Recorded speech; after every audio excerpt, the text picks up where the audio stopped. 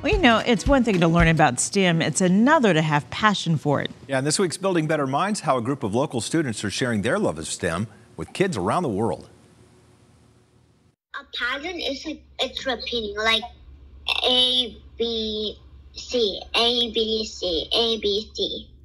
Okay, good. This looks like a lot of virtual learning this year, but the teachers are all high school students. Henrico High seniors Sharia Darcy, Sahiti Sarva, and Vivek Bachu created STEM Z. And we started this nonprofit organization a year ago when the pandemic hit, and we wanted to make sure that students from different socioeconomic backgrounds get a better STEM education. The focus of the virtual and in-person classes is on teaching kindergarten through 8th grade students the basics of science, technology, engineering, and math, or STEM. Wow, good job.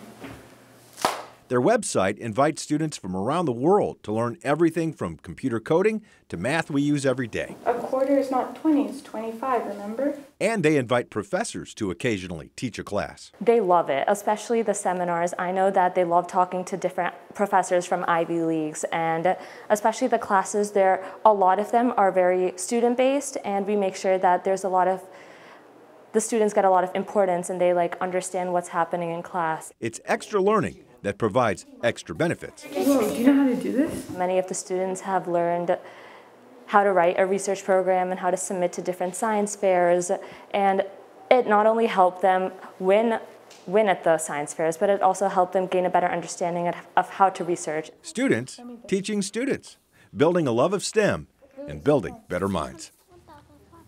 Some smart kids there, man. Great kids, too. And if you'd like to learn more about STEM Z and how to get your students involved, you can log on to this story on our website, WTVR.com, later this morning.